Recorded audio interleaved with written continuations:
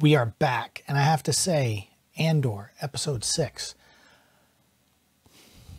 The show is still a really slow burn, and although this heist was good, it wasn't great. I don't know, like, the more I think about it, I tend to lean towards the idea that when Solo, a Star Wars story, failed, they kind of ceased from making any Star Wars movies and decided to do these series for Disney Plus. And I feel like, you know, they should have kept with movies, because you really could cut these things down to a 2 hour and 15-minute movie.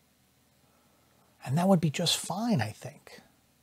And although I love the writing that's going on with Tony Gilroy, and I love all the practical effects and everything that looks lived in, although the Polaroid, old school Polaroid, that's kind of obvious. I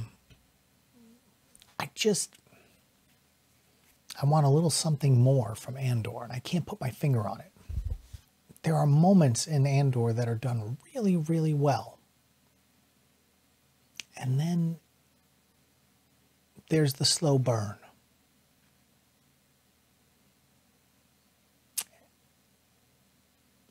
The jury's out. What did you guys think? Episode 6 of Andor. Let's talk about it in the comment section, and we'll see you on the next one.